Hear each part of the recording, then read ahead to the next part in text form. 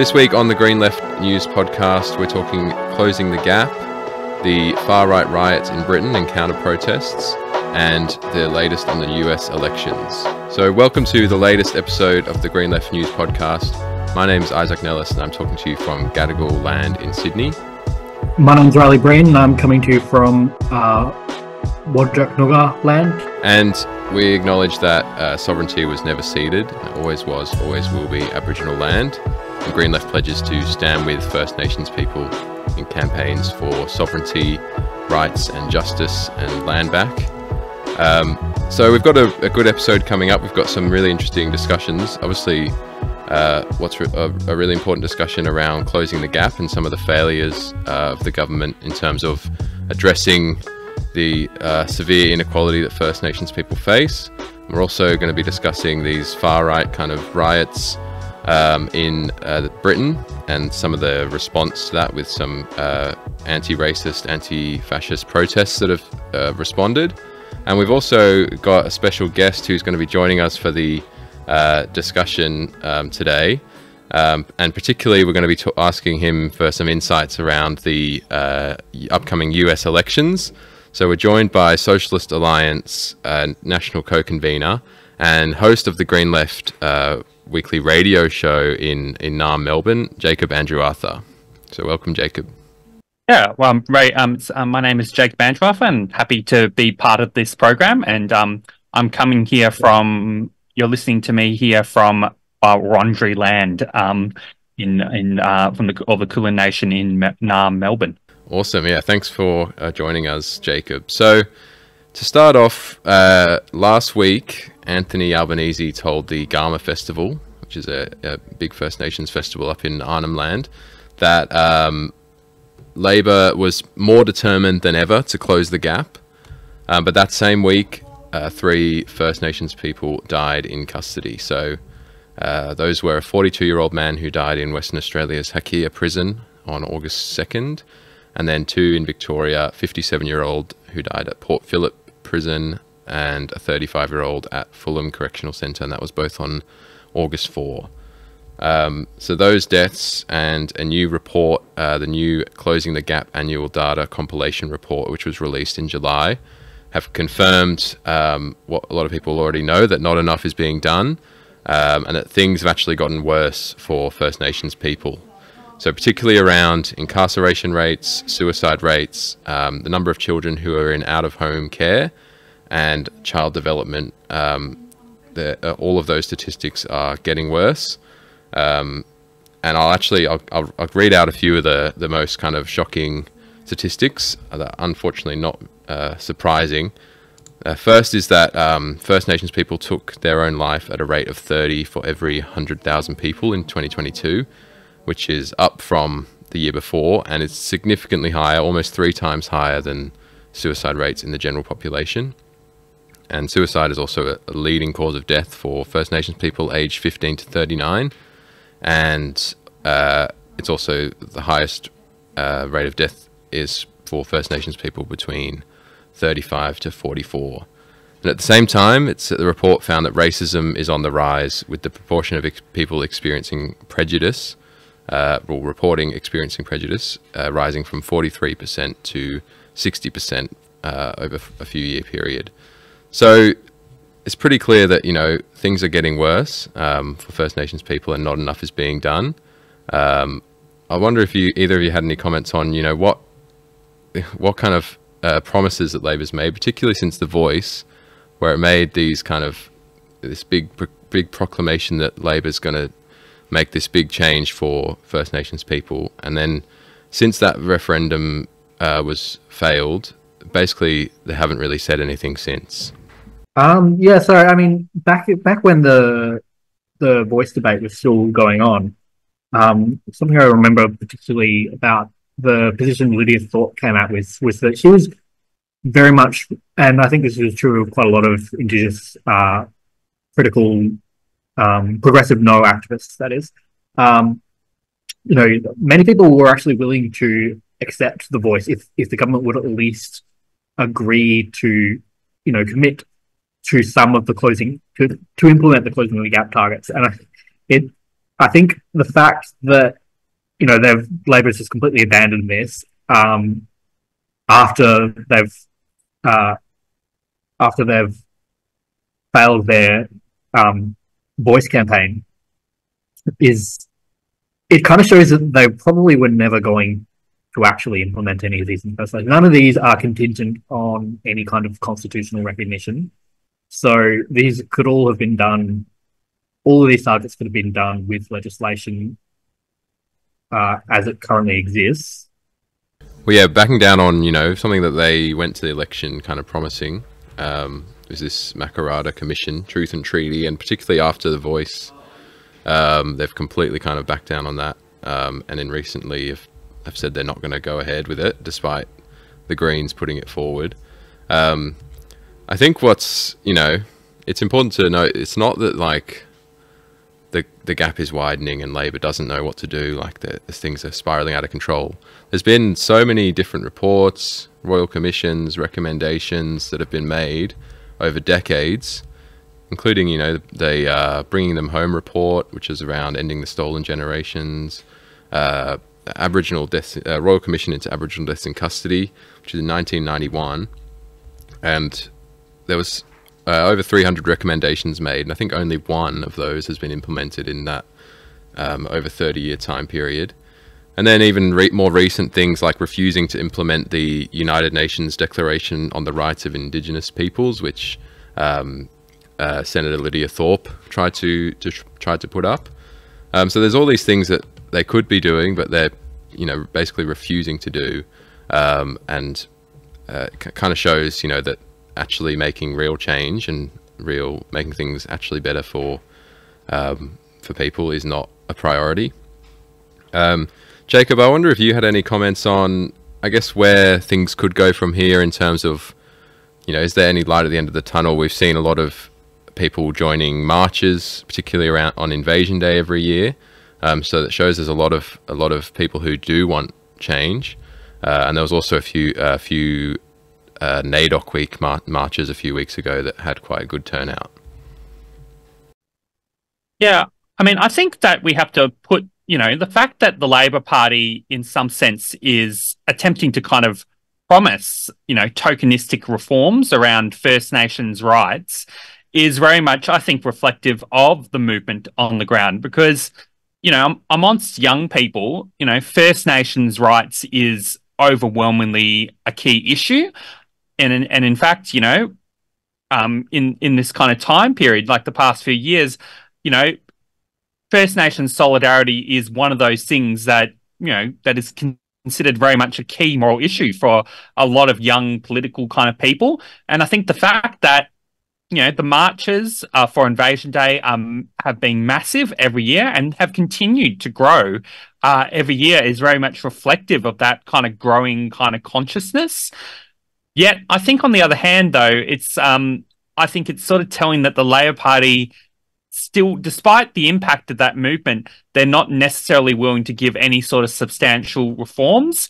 And I think one thing that also has to be noted is they're actually going backwards in some areas. Actually, in the key issue of youth justice, we have seen state Labor governments, in a sense, cater to the kind of right-wing hysteria around youth crime. And of course, all these policies, these hard-on-crime policies, will always, and I mean, the research shows, disproportionately impact on First Nations people. And in fact, just reporting from Victoria, there was a recent announcement where the Victorian government has basically refused, despite promising, to raise the criminal age to 14. And we also have the other process of the so-called treaty process that the Victorian government has undergone. And of course, there's been no substantial progress on that treaty. And in fact, you kind of get, when it comes to that, you kind of get a bit of more of a patronising response from the state government,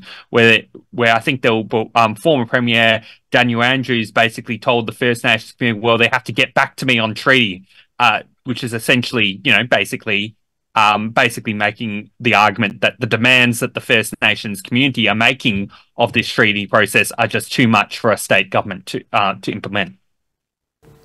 Yeah, and I think the reference to incarceration, particularly youth, putting children in prisons, basically, is a really important one. Particularly, I think in Queensland, it's been a really intense kind of racist kind of drive to build more youth prisons and things like that. And that was one of the statistics that was in the report that was quite. It's one of the statistics that's getting worse is the incarceration rates in general, which has gone up pretty significantly. And I think it's like about 10 times higher than the general population is the First Nations people. And then First Nations children still make up more than half of the population of children of young people in prisons. So yeah, it's those kind of statistics really show how bad things have gotten. I think the other one is the number of children in out-of-home care is actually at an all-time high. So it's, it kind of confirms that what a lot of First Nations activists and leaders have been saying for decades, that the stolen generations have never really ended. It's just taken on different forms. So let's move on to our second story for this week, where in Britain and the north of Ireland, far-right thugs launched hundreds of attacks across the country following lies about the identity of a killer of 3 young girls at a dance class in July. So basically there was a massive tragedy where there was a stabbing attack and three young girls were killed.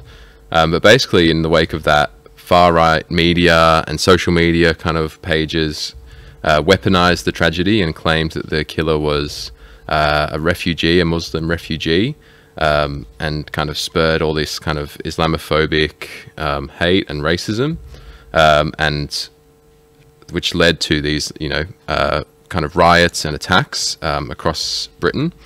In reality, the killer was born in Wales and isn't even Muslim, so it kind of shows it's all completely made up. But even if it was the case, it wouldn't be any excuse to, attack, other people or target, refugees and asylum seekers. Just jumping in there, Isaac, like that's something that's kind of bothered me a lot about the mainstream reporting on this, is that it's almost been framed as though this would be perfectly justifiable if the claims are true. Like there's been a lot of focus on the misinformation aspect of it, and a lot less critical analysis of the fact that there's a layer of this right wing just waiting to explode on any given incident. I mean, if it had been true, then we would be facing the exact same problem, right? Yeah, and maybe even more of the kind of centre-right groups would have jumped in on it as well if they, if there wasn't this kind of fact that it was all based on a lie in the first place, which is pretty scary. But to give some detail on what actually happened, a lot of local mosques were attacked, but not just mosques. There's also attacks on, pubs, cafes, libraries, and even a hotel that was being used to shelter asylum seekers was there was an attempt to burn it down, which is pretty terrifying. So there's all these kind of pretty scary attacks, and I mean, just seeing kind of the news stories and the photos come in, it was like, oh my god, what's going on like over there? I guess to put it in the context, obviously we reported on the British election a few weeks ago on the podcast, where there was a Labour victory, but the far-right Reform Party got a significant kind of number of votes, which is led by kind of Nigel Farage, and is pushing kind of anti-migrant policies, basically. So that's kind of some of the context showing that there is this kind of bubbling racism and anti-migrant and Islamophobic kind of stuff going on within British politics and British culture. Just to note from our report from our Green Left report on this from our British correspondent Derek Wall, that the riots weren't really organised centrally by Reform or any other kind of far right group. They were largely kind of decentralised and chaotic, just various different random people kind of taking the initiative to organize these racist attacks. But they kind of represent this manifestation of the racism and hate that Reform and other far-right groups have been pushing. I think particularly follows the kind of normalization of far-right ideas that we've seen in Australia as well by, Conservative and Labor Party, who are, jumping onto those far-right fear-mongering about refugees and borders and things like that to further their own agendas. So basically, what happened in response was the new Keir Starmer Labor government responded with a police crackdown, and there was at least more than 700 rioters have been arrested so far. That was when I last checked, so there could be even more at this point. But where the kind of the light on this pretty dark story is that there was some huge demonstrations for countering these far-right attacks and kind of standing up against racism and Islamophobia. They were held all across Britain. So in most places, the far-right groups were completely outnumbered by thousands of anti-racist protesters. So it shows that there's obviously this dark kind of side of things bubbling over in Britain and in Western countries generally, but there is a lot of people who are willing to stand up and oppose those hateful ideas and get out on the streets and stand up for, what's right and show solidarity with the people who are being targeted. I do wonder how much this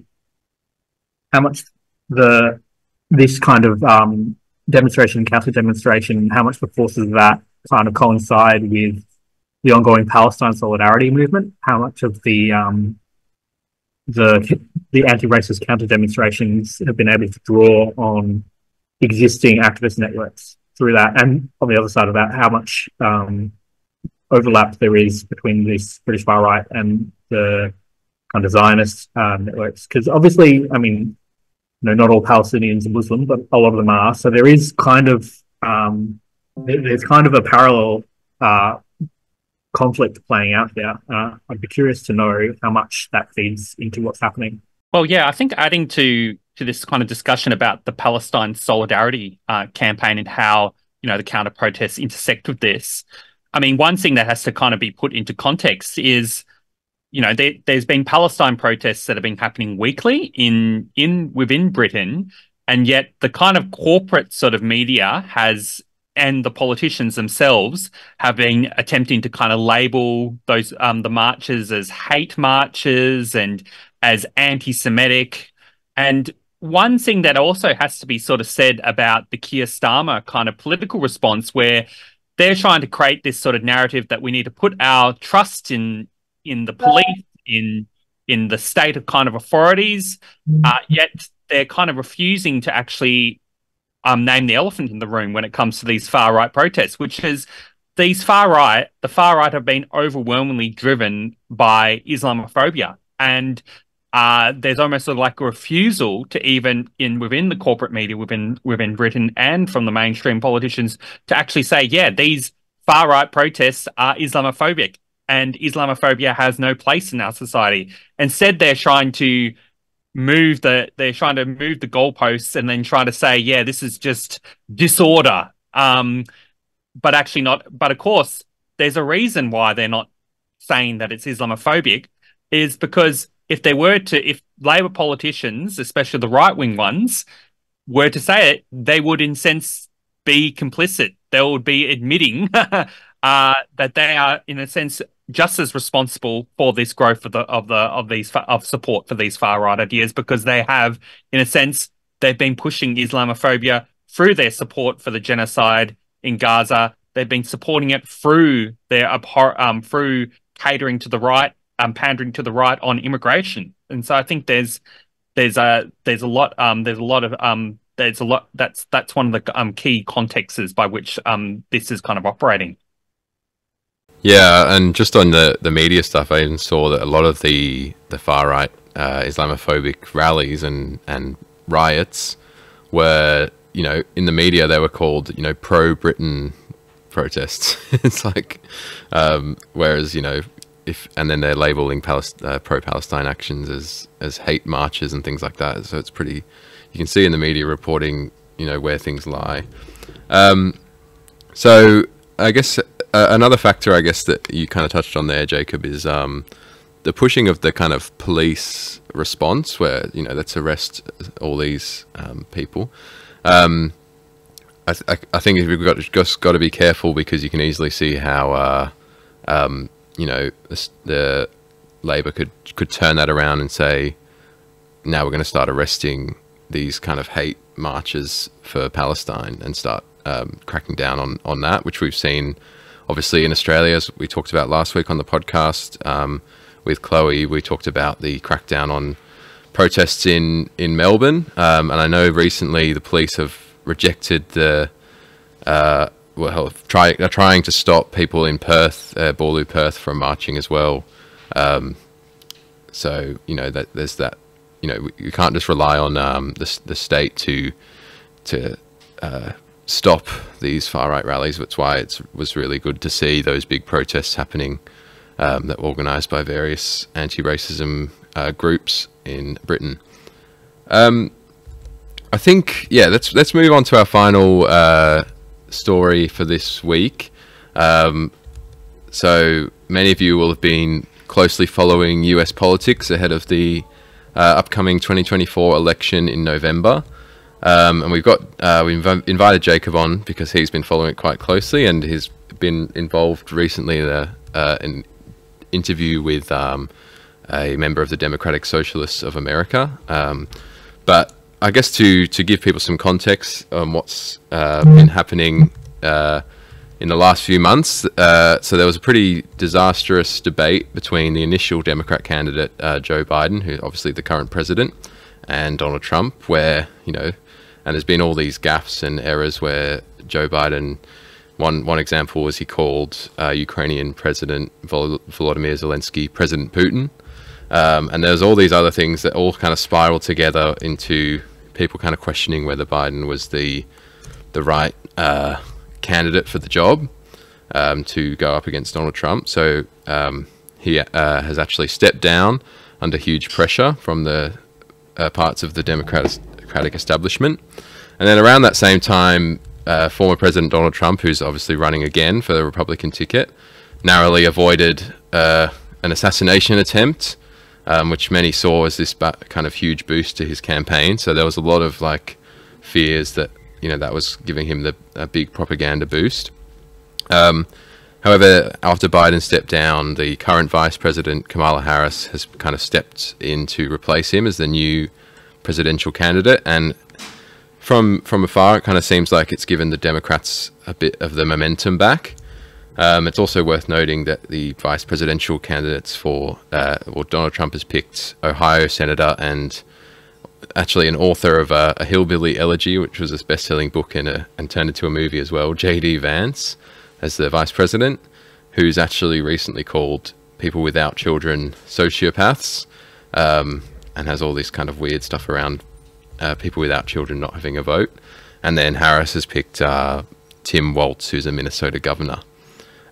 So I guess we wanted to bring you on, Jacob, to ask, how do you kind of see the political situation currently? I mean, how I would kind of view the situation in the United States is, I mean, the main context by which we have to look at these US elections is the fact that the United States is, in a sense, it represents one of the premier kind of imperialist countries in the world. It very much represents a country that is committed to a kind of committed to hegemony of the global capitalist system, and in fact, you know, the United States is kind of seen as, like, by corporations, by multinationals, as one of the most stable countries that you can invest your wealth in.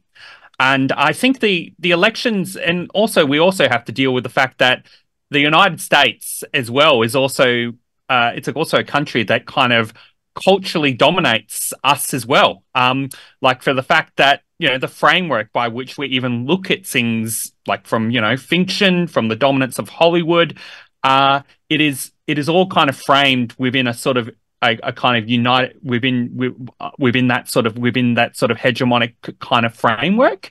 So I think, yeah, the kind of political situation, I think, is very much, it's very much, I would kind of say that the current political situation, the US election is almost, in a sense, it comes off as more theatre than something that working class people have any stake in. Because in a sense, you have two parties that are competing for votes, and both parties are in a sense capitalist parties.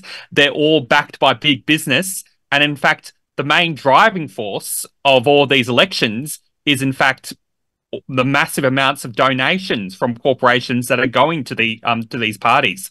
And I think probably since I think with the background you kind of set there, Isaac, I mean, yeah, it was looking quite likely that Donald Trump would possibly win presidency. But I think based on the recent polls, and it's clear that the Democrats are probably likely to win.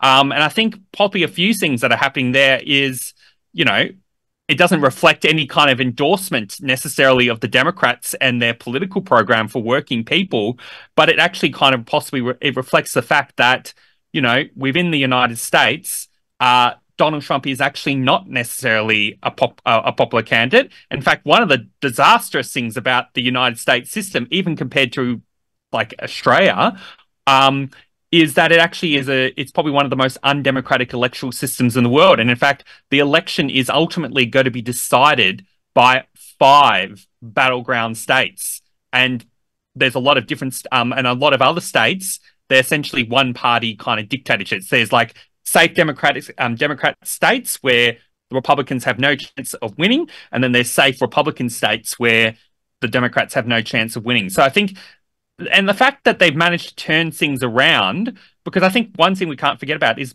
Biden was also incredibly unpopular. He was facing falling approval ratings. And I think the Democrats, it's a classic case of how liberal capitalism manages to kind of reinvent itself. They've essentially given us a cosmetic change with Kamala Harris, but there's actually no real shift in actual policy.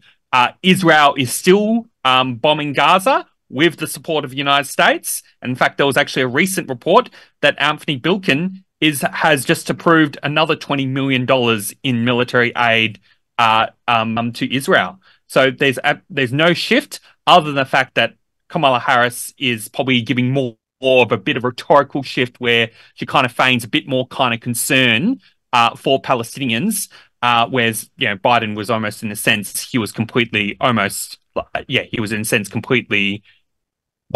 unashamedly pro-Israel and not ashamed about it. Yeah, I think you're definitely right. I mean, it's political theatre, and the US elections always have been, to some extent, just this political theatre. I was wondering if you brought up Palestine and the lack of difference in actual policy between Biden and Kamala Harris on that. What impact do you think generally that the genocide in Gaza is having on US politics? I mean, I think it's undeniably having a major impact, because I think a few things have to be put in kind of context, which is, I mean, Donald Trump got first elected in 2016, and that was off the back of two Democratic terms under Obama. And Obama was also, I think we also have to put things in context as well. Obama was also elected off the back of potentially being a transformative president, because people within the United States had to deal with years of Republican rule under George W. Bush, and of course George W. Bush implemented a lot of the kind of terror, like he implemented the war on Iraq. And so many, in fact, the movement against the Iraq War was a mass movement that very much shaped a lot of people's understanding of the role of imperialism and what does the United States actually do in terms of its foreign affairs. So I think that was that's a big thing. But of course, people lived through 8 years of Obama, and under Obama, there were still drone strikes. There were still innocent children being killed by drone strikes in the Middle East. More drone strikes, in fact. Yeah. And the Gaza, what's happening with the Gaza genocide is I think it's very much shown to a much larger group of people within the United States that there's actually no meaningful difference between the Republicans and the Democrats when it comes to foreign policy. And in fact, whoever wins the election, people in the Palestinians are still going to be massacred. And I think that's the kind of, and I think that's setting a certain context for, but of course this intersects with the general economic crisis of capitalism. That generally intersects with the disenfranchisement that people have with both major parties of capital within the United States. So I think that's very much the kind of impact that Gaza's genocide is happening. It's very much opening up this whole question about the legitimacy of the United States as a nation itself. And I think those encampments very much put that message out there. And in fact, the fact that all the Western countries have not only doubled down on their support for Israel, despite the horrors that we've experienced, no matter how far Israel goes, the West is still doubling down on its support. I think it's exposing the real kind of face of Western liberal capitalism to a much larger section of working people than we've ever experienced in our lifetime. Yeah, 100%. I think it's really, exposed the kind of, the horrors and the destruction of imperialism and the United States foreign policy, and how it kind of impacts all of us, and particularly in Australia with the Socialist Alliance with the US and the UK, shows we're getting more and more wrapped up in that. I just wanted to ask about I guess the workers' struggles in the US and how it's kind of playing out in context with the both the Gaza genocide and the upcoming election. So I know there's been kind of some big wins in the union movement in the US recently, and I know the United Auto Workers Union has been one of the unions that has been leading calls for a ceasefire from the union movement in the US. But they've also just endorsed Kamala Harris, and if you look at the Twitter page for UAW, they're putting up a lot of stuff about how important it is to get behind the Democrats. So I just wondered if you had any comments around that. And also, for people who have been following a little bit, they might have heard about this uncommitted movement, which was, trying to put pressure on the Democrats to push for a ceasefire and push for to end support for Israel by voting, saying they're uncommitted voters. So I just wondered if you had any comments on that as well. Yeah, I mean, I think when it comes to the kind of state of workers' struggle within the United States, there's both kind of exciting developments, like especially internationally. In fact, some of the biggest sort of recent sort of strike waves and unionization actually has happened in the United States, and it has happened in the context of the COVID-19 pandemic, the general kind of crisis of US capitalism, because you're not the thing about the United States is it's supposed to be this rich global North country, yet for a lot of working people, you're almost living in global South conditions, especially with the fact that you don't have access. There's no universal healthcare in the United States. Wages can be incredibly low for casualized sort of work, like the fact within an industry like hospitality is relatively low paid in Australia, but in hospitality in the United States, there's a whole culture of tipping because the wages are so low. So I think there is a certain, but also I guess the other thing as well is there's the challenges of the Democrats themselves. The fact is the Democrats exist not to support workers' struggles, but to co-opt them. And so in the case, similar to how the Labor Party in Australia co-opts the trade union movement, here, the Democrat probably plays an even more insidious role because in a sense, the Democrats don't even have a history of coming out of a workers movement. And so, yeah, in a sense, a lot of trade union leaderships every sort of election period get behind this idea that they just need to uncritically sort of back the Democrats. And probably one of the other challenges that does exist, and I think we don't necessarily want to downplay the threats that a second Trump presidency will be to workers, because one of the things that is a big feature of US politics in the United States is the real general unevenness of legislation and workers' laws within the United States. So all the Republican states, red states, will have some form of right to work laws which severely limit union organization. And of course, the Democrat states will generally have friendlier sort of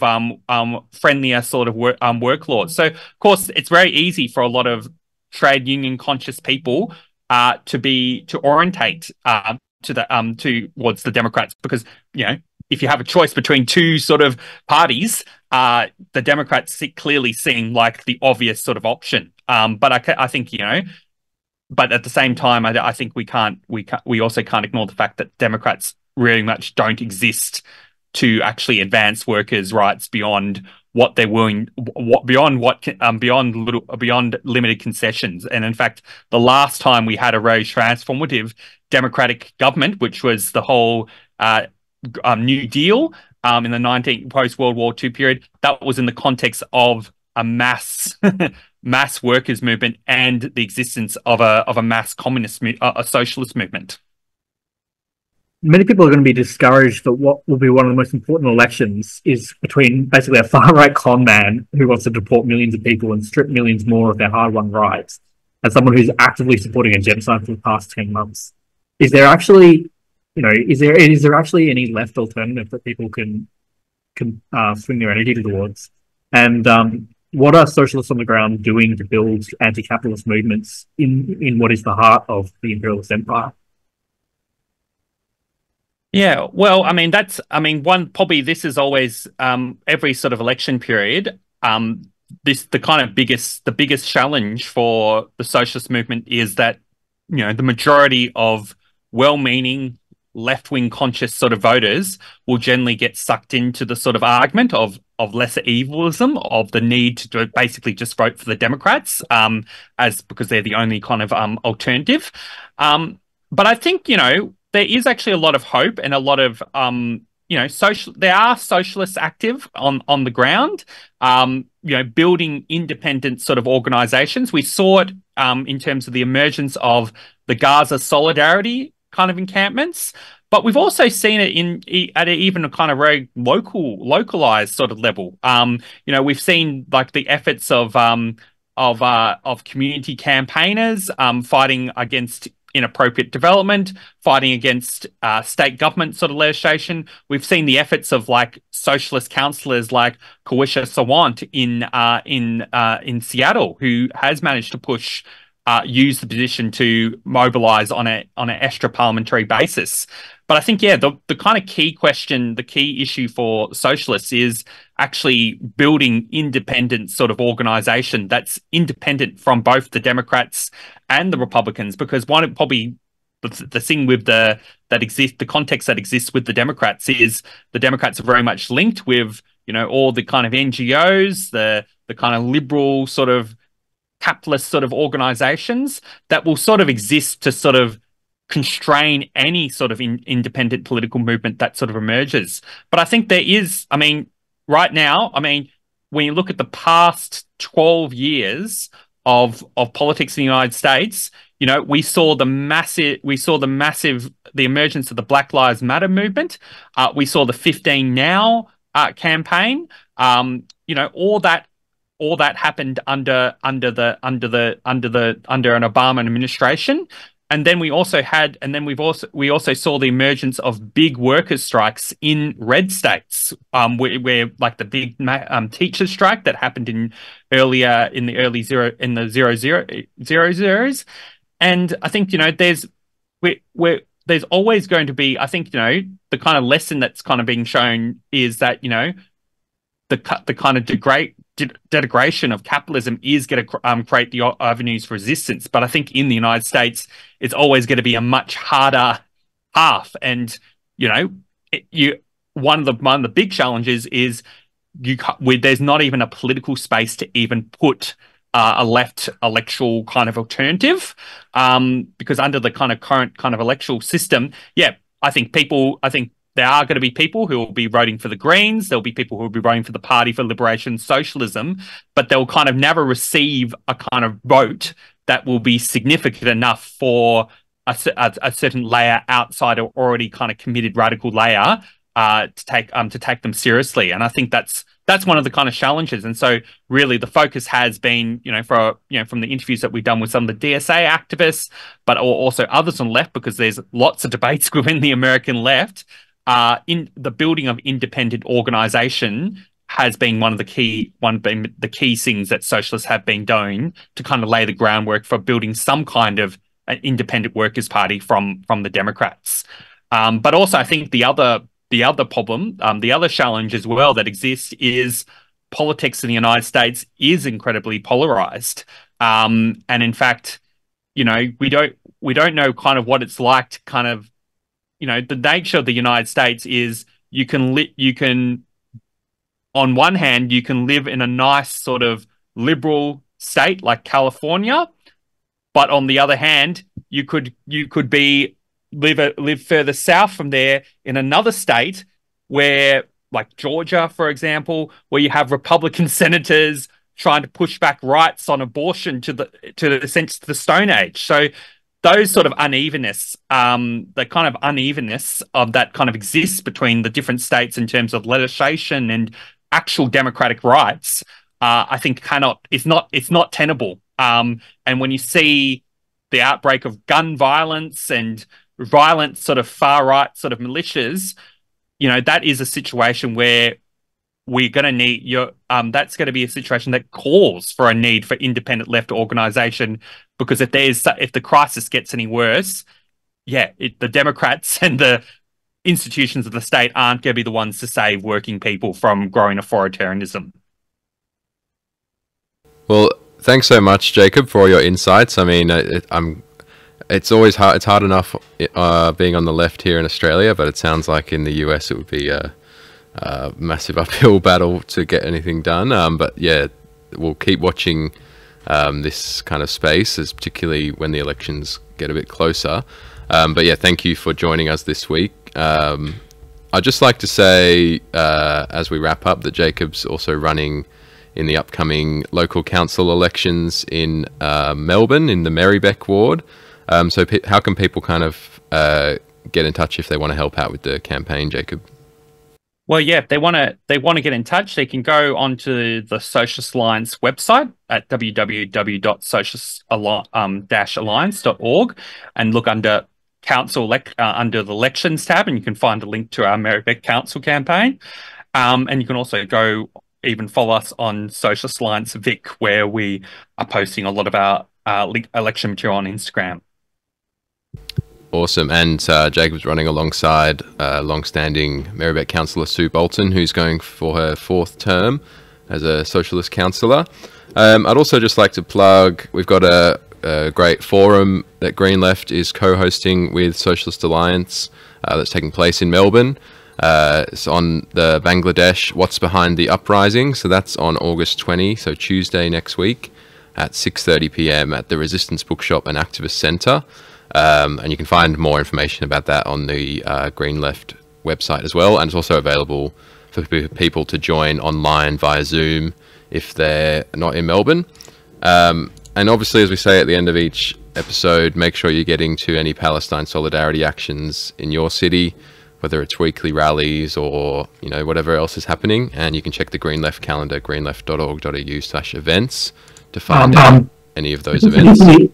So particularly in Blue Perth this week, this is the most the police have tried to crack down on our solidarity protests. So it's more important than usual, I think. So if there's anyone listening that's from Perth, get down this weekend if you're able to, because we really need a solid showing so that our right to march isn't restricted.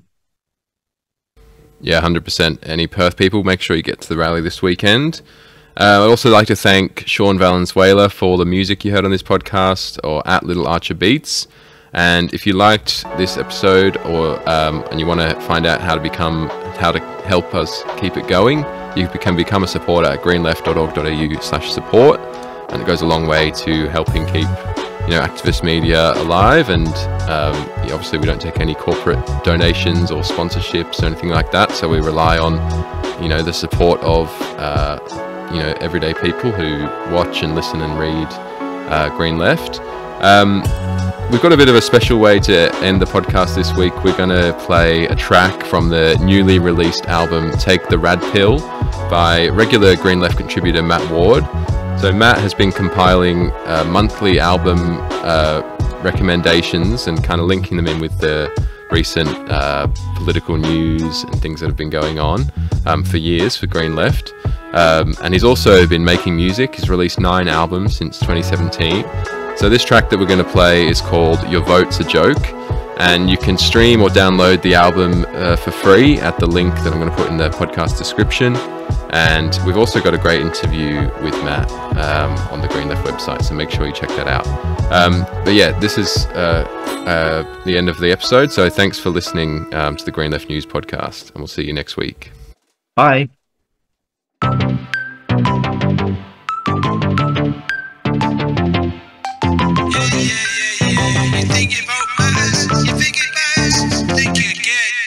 Every few years, you're lining up to mark your cross next to someone that you trust. You listen hard to what they've said. They seem legit on almost everything discussed. You're feeling good about this now. It's really seeming like things are gonna change. Your ups are up, you write it down. You put it in the slot, eagerly await the day. But your vote's a joke. If it changed anything, they make it legal. Yeah, your vote's a joke. If it changed anything, they can find it to history. Yeah, your vote's a joke. If it changed anything, they make it illegal.